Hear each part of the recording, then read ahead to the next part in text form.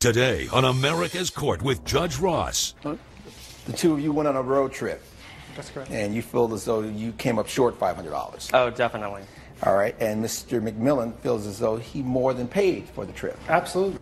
In my courtroom, it's about equity and fairness. You want him to pay $628. Yes, Your Honor. All right. Knock my socks off. Justice should be more than just some foreign concept. I actually want you to learn something. The law talks about something may in fact be true, but can they prove it? And that's what's tough. Fair, firm, compassionate. This is America's Court with Judge Ross. Blogger Marcus Hayes thought he'd have help paying for his cross-country road trip until the defendant backed out. Mr. Hayes is suing Edward McMillan in the amount of $500. Mr. McMillan claims because they arrived late to their destination, he missed out on a job opportunity, leaving him with no money. All rise. Remain standing and come to order. This court is now in session. The Honorable Judge Kevin Ross presiding. Ladies and gentlemen, you may be seated. All parties have been sworn, Your Honor. Thank you, Deputy Thomas. The two of you went on a road trip. That's correct. And you feel as though you came up short $500. Oh, definitely. All right. And Mr. McMillan feels as though he more than paid for the trip. Absolutely. All right. Why do we have this difference of opinion? What was the understanding? Well, the understanding was that, you know, we guessed that the trip was going to cost about $1,500, and I paid $1,000 of it, and he did not even pay $500 of it. So he didn't pay half of it. Let me make sure that we're all on the same page. $1,500 was the expected cost for the trip. The guess. No. See, now we're starting off wrong here. 1,000 to 1,500. You gave me like now wait a minute. the range. Your recollection was that it was somewhere between 8,000 and 1,500. Yes, Your Honor. All right. So that still counts. It's somewhere in between the range. Well, if it were, no, I'm thinking it was only $500, we would have a problem. But if he says, I'm thinking 1,500, and you're thinking between 1,000 and 1,500, we're good. Well, if he's telling you and you're participating in the trip, then the inference is that you should be aware that this is the cost that we're going to incur. Right, and I was aware of it. Right. So if that's the case, then you knew that somewhere between $500 and $750, you were going to have to pay money. If we were splitting the trip down the middle, which we weren't. I offered that, and then he said, no, it's totally fine. Me now that was not the understanding of the two of you, that it was not going to be split. Correct, Your Honor. What was your understanding? My understanding was that he said, you know what, I know that you're pressed for cash, so just chip in where you can. Chip in for some gas, chip in for the tolls, chip in for some food, and then we'll call it even, because most of the trip was being... He tells you, this trip's going to cost somewhere between $1,000 and $1,500. Chip in where you can. Yes, Your Honor. Got it. That's not true. I believe that you. is true, Mark. That's not. That didn't happen. He didn't uphold any part of his bargain. You know, What was the first thing that he said he was going to do that he didn't uphold? Well, so he didn't drive like the amount that I did. He didn't drive. This is a trip from where? From point A to point B. It was From San Francisco to New York. No. All right, so we're agreeing on the locations. Yes. All right. That's no debating that. Drive. No debating that. And I don't care how much people like each other, that's a long time to be in the car with somebody. It is. Okay. We're going from the West Coast to the East Coast. And what was the expected number of days? Well, we said, I mean... What was the goal? We said try to 4 and 5, and then I said, you know what, let's give ourselves a cushion and make it 7 to 9. All right. You thought between 4 and 5 days you would get from San Francisco to New York. He thought that.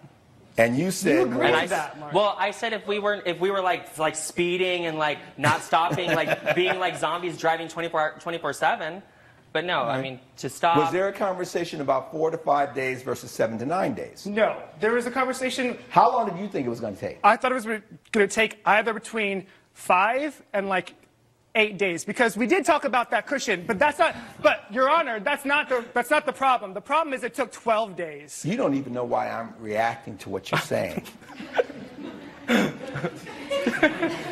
He says he wanted to do between 4 and 5 days, and I said between 7 and 9. And you were like, no, that's not what I No, I did not say that. And then I said to you, well, what did you think it was? Between 5 and 8 days. I was not that the 7 to, that was not about the 7 7 to 9. That was about the fact that the actual trip took 12 days. Took longer than even the We're cushion. not even at the 12. I'm talking about before, when you're still in the Bay Area, when you're still looking at the Golden Gate Bridge. Yeah. We haven't even got to the Brooklyn Bridge, okay? I'm like, when you're at that bridge, the conversation was somewhere between 4 and 9 days. Yes, Your Honor. It ultimately took how long? 12 days. It took 12 days. If it took 12 days, that's more cost. Yes. Because are you guys staying somewhere? Yeah, we were staying at hotels. All right. Four So of the which cost, I paid for. you paid for these things. I paid for 4 of them. I I think he also paid paid. for 1. But mine was much fancier than his. You guys are killing me. All right. You're fancy, huh? All right. It was. And one of the deal breakers was that he didn't drive the amount of time he was supposed to. Right. He only drove 300 of the 3,000. I feel 300 like I- barely gets you out of I feel California. like I Exactly. drove more than that. You Your feel Honor. like you drove more Well, than it was that. the trip was in March, so he really actually doesn't even know. If No, it's- I think Did he he was drive the bulk of the duration of the trip? Possibly, yeah. possibly. I DJ'd though. Stop. Coming up on America's You Court. gave me an itemized cover sheet here. I'm very thorough. Oh, that's funny. I want my money. And later, Then what he's saying is consistent with what you found, which was your vaping device in the car. Possibly, Your Honor. Well, not, However, was the vaping device there or not? closed captioning provided by. If you'll be in the Los Angeles area and want to bring your case to court, call 1-888-552-6878. This is America's Court with Judge Ross. America's Court is back with the case of blogger Marcus Hayes, who is suing Edward McMillan for $500. What's the $500 for? So it's for the expenses of gas, the lodging, You have proof of that? the food. Yeah. I'd like to Here. see that, please. There you go. Did you contribute to gas and lodging, Mr. McMillan? I did. How much did you contribute? You have, oh my gosh, you got serious receipts here. I also have Very receipts, Your Honor, Okay. of the things that I bought. And you gave me an itemized cover sheet here. I'm very thorough. Oh, that's funny. I want my money. And these are the dates. This you said it was in March. I see the gas prices. Okay, lots of gas. Okay. This is the motel. Is this the same motel? No, this is the second motel. This is the third motel. This is the fourth. Okay. And what do you have, sir? Oh, you said he's going to be prepared. I'm going to be prepared as well. I see some gas receipts. Yeah. I see one hotel. I see Fancy more one. gas receipts. This is, oh, you had to pay some tolls. Now we're in Chicago. I mean, I'm charting the whole trip here. Okay. I can tell. I got it. He paid some money. How much would you say he paid? Maybe 250. Okay. How much would you say you paid? I would say I paid at least like 400. Okay. All right. I get it. Anything else? I mean, I don't think I should have to pay any of the money because I paid. Other than the 400 you spent? Other than the 400 I spent because And I it took spent 12 money days. on it. Because it took 12 days. My understanding. And over 12 days, driving from San Francisco to New York and several hotels and gas, you're thinking that $400, you're good. I do think so, Your I got Honor, it. because Based on the evidence and the testimony before this court, I don't. And the gavel will come down in favor of the plaintiff. Now, the issue at this point is just the matter of the cost, because I don't understand why $500. Because you've given me all the receipts for the costs you incurred. What I don't have is why 500? Why not 1,000? Why not $1? Why $500? I thought I was being fair and I was being generous with the 500 because I spent a lot of money. I could have really asked for 1,000. you didn't spend any of your. Okay, Well, this is your own money. here's where we are. You estimated it would be somewhere between 1,000 and 1,500. That was your estimate. So I'm going to go on the high end of that, which would mean $750 for each of you. Well, the difference between $750 and $400 is $350. That's going to be your judgment. Okay, I'm happy with that. Case closed. Thank you. Judge Ross has ruled in favor of the plaintiff. The defendant has been ordered to pay $350. I'm happy with the outcome of the case. My friend knows that he shortchanged me with the road trip, and I'm just glad that the judge saw that he was wrong. I'm not happy about having to pay more money for this trip, but you know, if that's what it takes to move on for this friendship, then so be it. And coming up on America's Court with Judge Ross. I've never had any... He is the person taking my mail. And your position is, I'm not taking the mail. I don't know what he's talking And your about. stuff is not coming up missing at all, ever. Closed captioning provided by... When I have a breakout from eczema, I feel like I'm in this shell. Gold Bond Eczema Relief relieves 5 frustrating symptoms of eczema. My skin's back. This is America's Court with Judge Ross. This is America's Court with Judge Ross.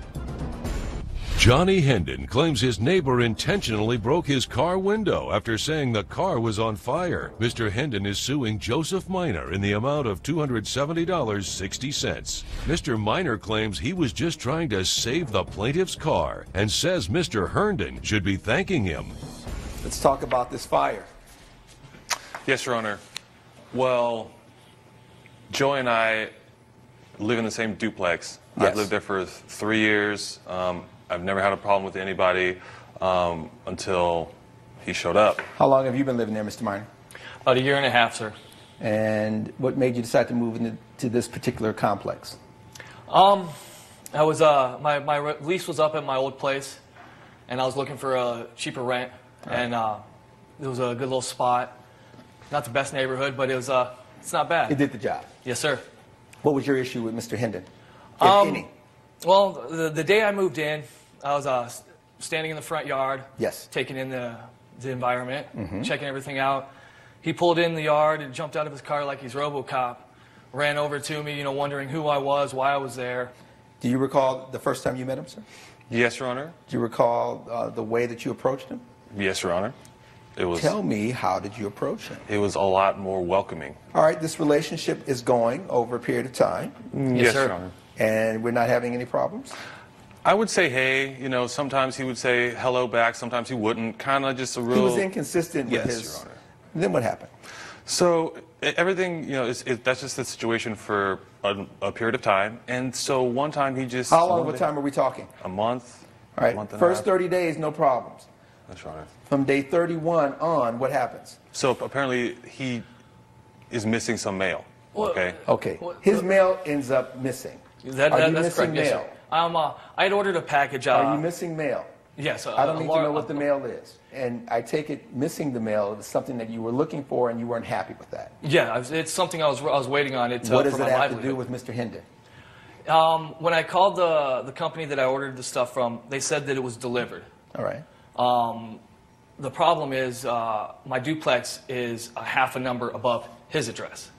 So it could Meaning have... if you're 111, you're 111 and a half, something Yes, like sir. that? Okay, I get it. So- So it would be easy for anyone delivering mail to assume that if I go to 111, I've accomplished the goal of delivering to 111 and a half. I believe so, yes, sir. Ergo, I've never had any... He is the person taking my mail. And your position is, I'm not taking the mail. I don't know what he's talking And your about. stuff is not coming up missing at all, ever.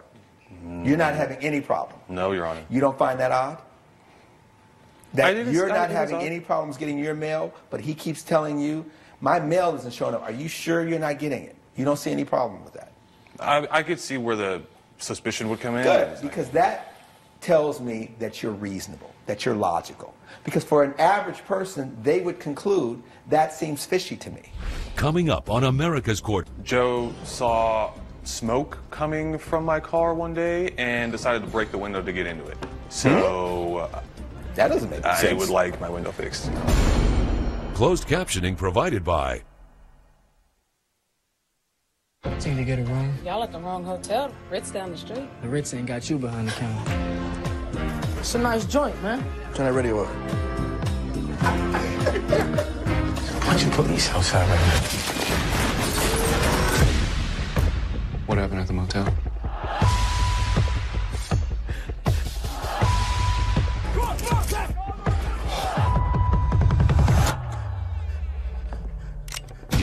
Rated R. Now playing in select theaters.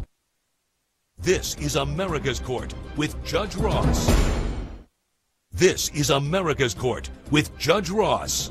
America's Court is back with the case of Johnny Hendon, who is suing Joseph Minor for property damage. And you were getting annoyed that this was, was it just a one-time thing? This is a one-time thing. It's and it's a package. Also, this wasn't something that was just going on and on, like every week you're not getting mail. This was this one-time package. Thing. Yes. And this one package, you didn't get it, and I don't need to know why you didn't get, I mean, what the contents of the package. You just were up in arms because you didn't get it. Correct. All right. And you just concluded it was him. Yes, sir. And that created bad blood.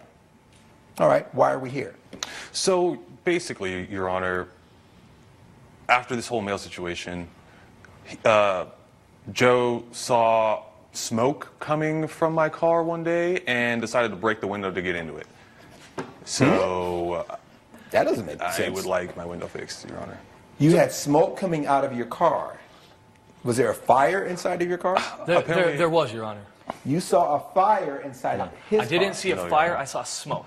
Did you go and try to contact him? I did. I saw the smoke in the car. I looked in the window, and it was enough that I couldn't see. Is the property management company on site? No. Not that I know. No. No, sir. And you didn't think to call 911 or anything like that? I ran up to his door, and I beat on his door, and I got no response. And you thought someone may be inside of the smoking? I had no idea what was going now, on. Are we talking smoke as in fire or smoke as in one of those situations? You know, honestly, Your Honor, I don't know. I just saw a lot of smoke. Okay. There could have been a fire in there. Well, because if it's a lot of smoke, then that would suggest something urgent and dangerous. Yes, sir. And so I ran back to my apartment, and I got my fire extinguisher, and I broke the window, and I proceeded to extinguish the fire that I thought was there. Judge Ross's verdict when America's Court returns. You're watching America's Court with Judge Ross. This is America's Court with Judge Ross. Did you see your interior of your car at some point? Yes, Your Honor. Was there some fire damage? No, Your Honor. What caused the smoke? It was a vape pen that I had left in my car. Then what he's saying is consistent with what you found, which was your vaping device in the car. Possibly, Your Honor. But not. However, was the vaping device there or not? Yes, it was. Okay, then it's not possibly. Because what I'm trying to understand is he, just blowing smoke, pardon the pun. Oh, I see. Or was there a legitimate reason why he broke your glass? Your Honor, because you're saying at this point, fix my glass. Yes, Your Honor. And you're saying, why should I fix your glass? I made sure your car wasn't damaged. He should be giving me a thank you instead of a bill. You have proof of the damage? Yes, Your Honor. Show me. And you're not denying that you damaged his property? No, sir. I was helping him out. All right. Is this the vehicle? Yes, Your Honor. The white. It's nice. Thank you. And you just want your car back to the condition that it was in prior to Mr. Minor. Yes, Your Honor. Causing the damage. I get it. Based on the evidence and testimony before this court, the gavel will come down in favor of the plaintiff. He damaged his property. And sometimes no good deed goes unpunished. And because of the history that the two of you had, now, what do I think about that package? Really doesn't matter at this point because nobody knows what happened to it. But you will pay him that amount of money. That is the order. Case closed. Judge Ross has ruled in favor of the plaintiff. The defendant has been ordered to pay $270.60. I'm glad the judge ruled in my favor. Joe broke my window, so he's got to pay for the damages. Case closed. I tried to put the fire out in Johnny's car, and I'm the one that got burned today. Next time, I'll be a little more cautious when I help somebody out.